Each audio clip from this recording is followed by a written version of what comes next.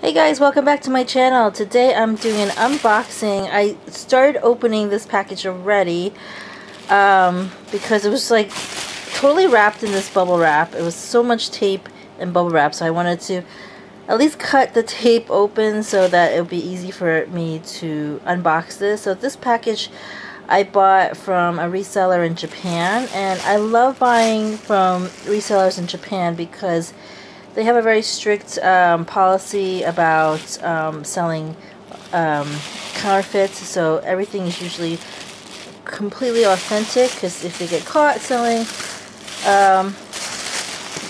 anything counterfeit, they will get into lots of trouble. They get heavily fined, and they probably can't resell anymore. So yeah, so I bought this.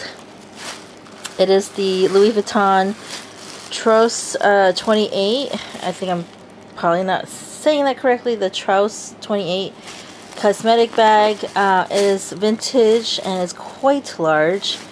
I mean, look at how big this is. It's huge. I should have put something next to it in comparison. But here's my hand, and look how large it is. This is in a pretty good condition with really no wear on the corners. Usually you'll see on vintage pieces a lot of wear on the corners. And here on the zipper, let me open it. I'm really bad at opening with one hand, I'm sorry. Okay, it's stuffed with more plastic. Let me take this out. Let me show you the interior. Wow, the interior looks pretty clean. I love it. So the interior has these little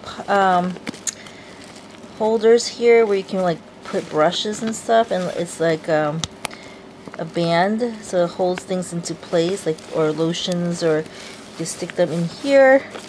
There's a pocket over here in the back, and yeah, it's not sticky on the inside, which is nice. Usually vintage bags are sticky on the inside.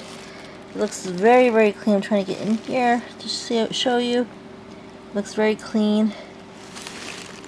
It smells a little musty, but that's how vintage stuff smells when you get it sometimes, especially Louis Vuitton vintage. I'm gonna air it out and maybe put a few air fresheners in there to air it out.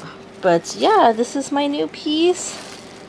And I'm so excited because I'm going to use this as a travel piece. I'm going to put toiletries in there, my brushes, things like that, for when I travel. Thank you for watching this video. I'm going to post the links down below of some trusted Japanese resellers that I love, where I buy vintage pieces from.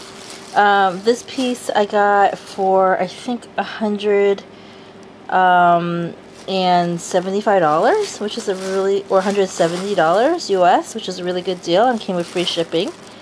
Yeah, super excited. It's in excellent condition. Thank you for watching my video. See you next time.